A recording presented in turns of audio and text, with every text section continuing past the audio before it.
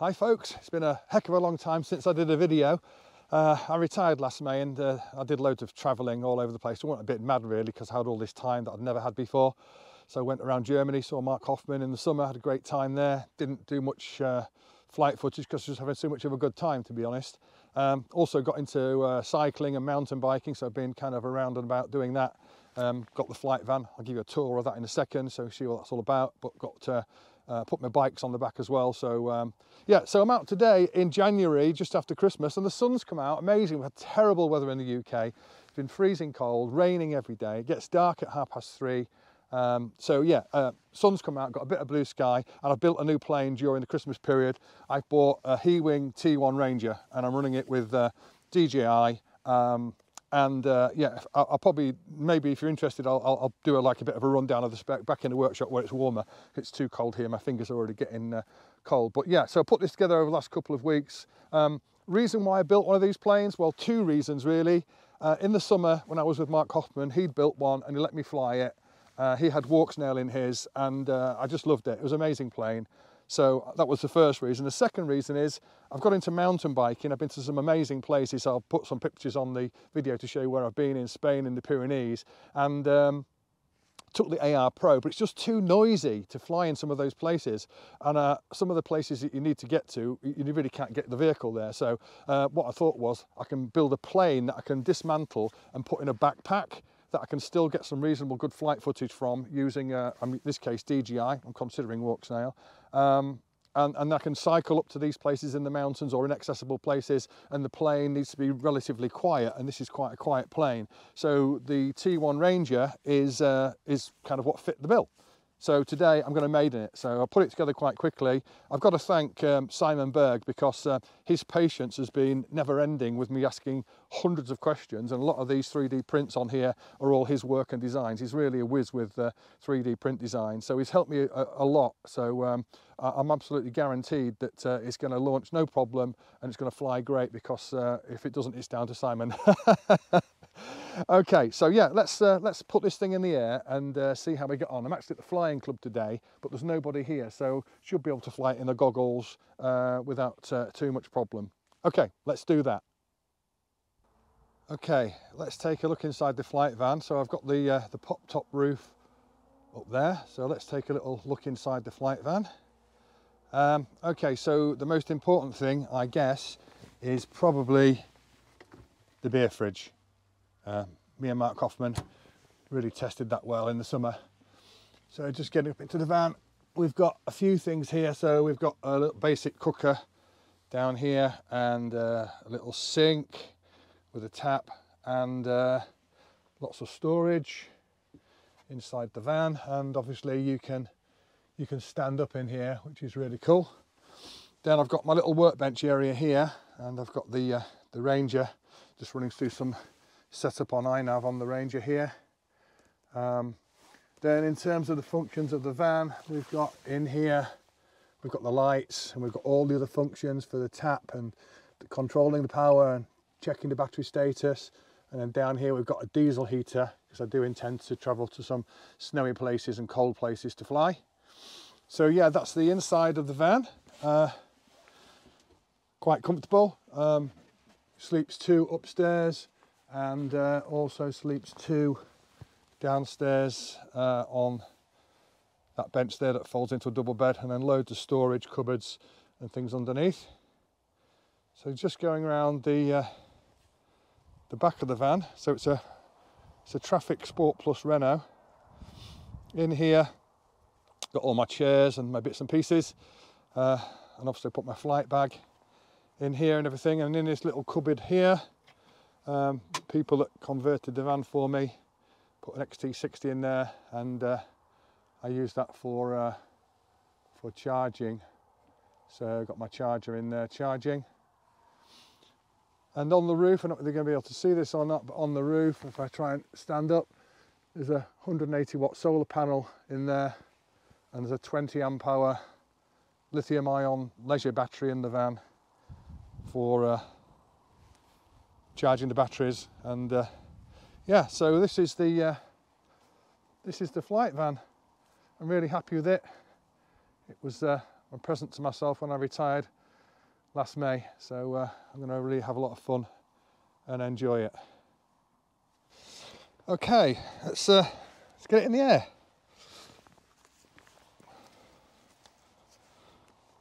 Switch in arming position.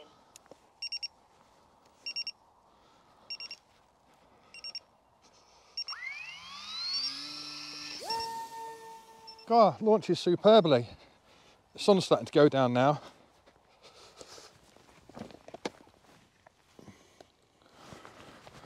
Put my hood up, absolutely freezing. Got my fingerless gloves on.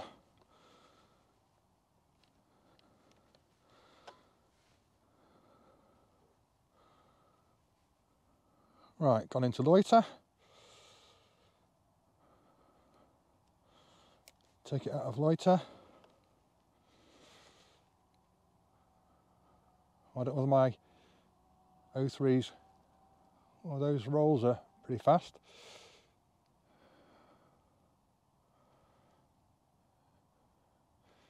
Let's put it back into return to home. And just check to make sure it's recording. It says it's recording. And I've got it set to both, so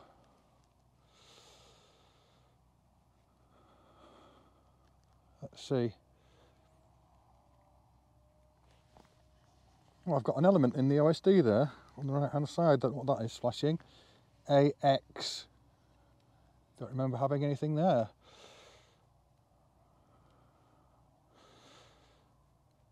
Right, so I've got my loiter at 60 metres. It's holding pretty well, but quite a small loiter radius. Right, let's take it out of loiter.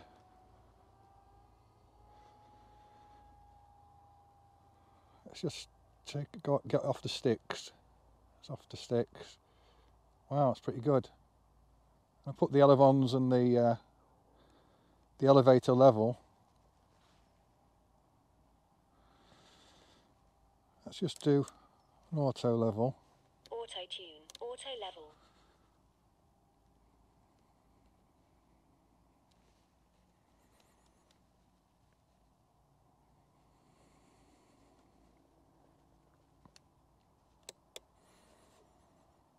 Auto level. Auto tune. Do an auto tune. Oh, got it in angle. Okay.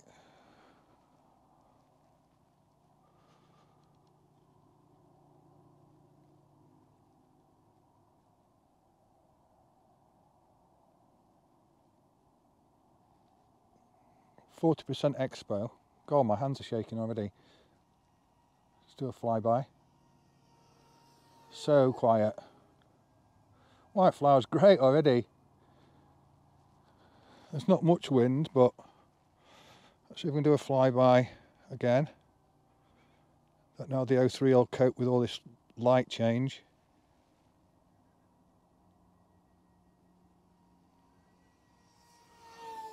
Oh, beautiful. Invert. Oh, I've still got auto tune on.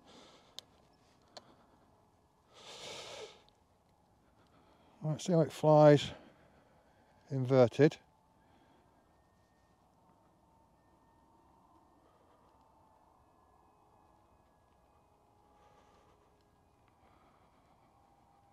Beautiful.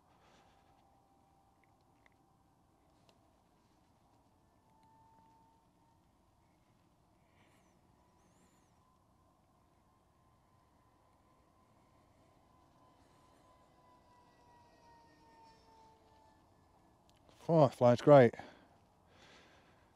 Now I know why Simon loves this plane.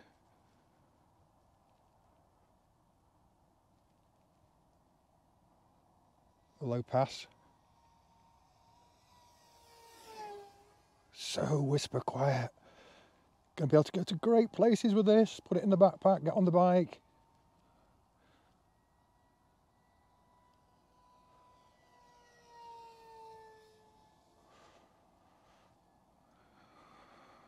See if we can get some of these rolls in shot. Come towards the camera.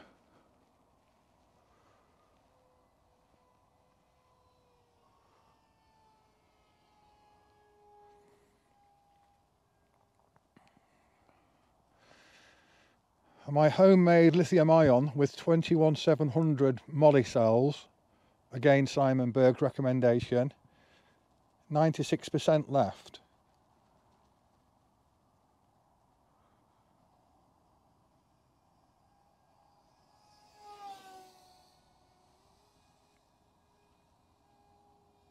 Oh, what a great plane. Right, let's bring it into land because I'm freezing cold, freezing my nads off here. I had 5 minutes recording. That's enough for a maiden. Now Simon said you've got to bring these in pretty quickly because they might stall. I don't feel like it's going to stall, but oh god, I'm shaking so bad. My fingertips. God knows how Simon flies in -12.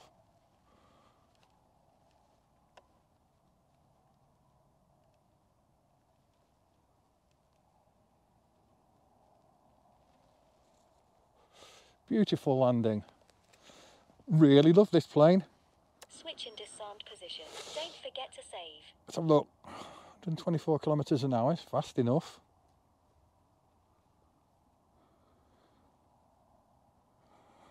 Awesome. Absolutely awesome. Right, let's go in for a coffee. Absolutely freezing my balls off here.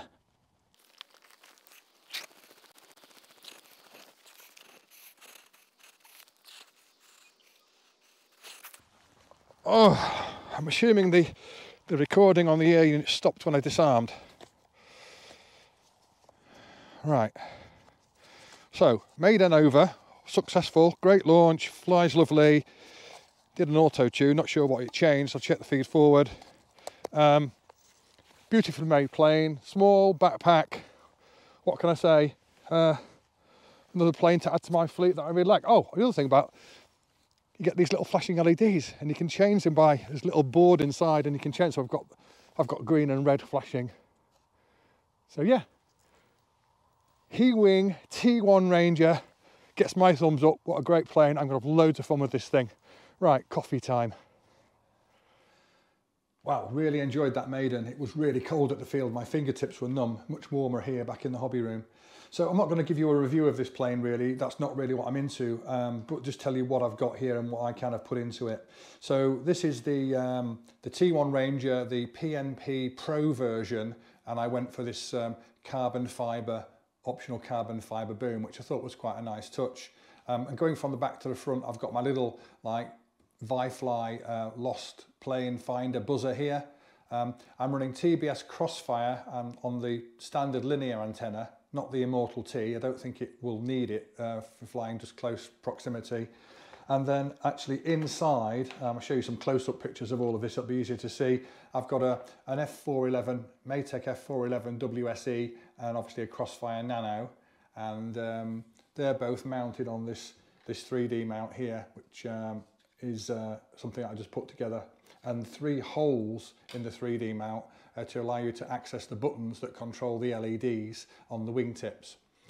In terms of the actual battery, this is my first, or these two are my first 2 ever lithium ion packs. These are made with, I think they're P45B, I'll put a link and a picture, 21700 moly cell, and it was so much easier. I got one of these little cheap spot welders, which works amazingly well. I think it was like £40 on Amazon. It was really, really good fun and interesting to make. I'm going to make a lot more of these now. So much cheaper than buying them as well. And with the this cell being 4,500 milliamp hours, and judging by the 5 or 6 minutes flight time on the maiden, this thing's going to go for 25, 30 plus minutes. It's incredible. So moving forward to the front, I've got in here my my DJI O3 air unit and antenna on the top.